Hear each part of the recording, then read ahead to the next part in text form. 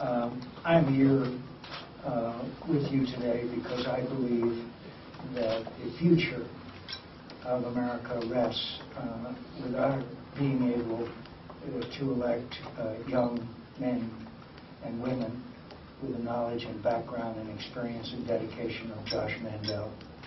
I believe that it's important for people like me who have had the honor to serve to do everything we can to help another generation of Americans lead this nation in a very, very dangerous world.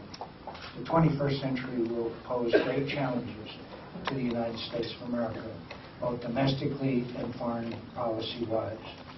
Our nation has never faced a greater and daunting debt than the one we face today, $15 trillion debt that we have piled on to our children and our grandchildren.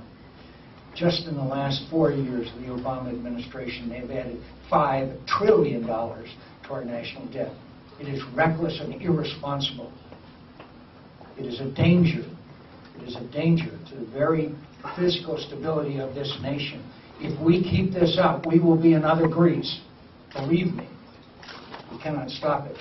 And when you look at the president's budget, you will see there is no end to the deficit. There is no end to it.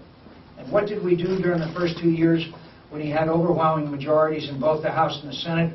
With the help of Senator Brown, we passed Obamacare.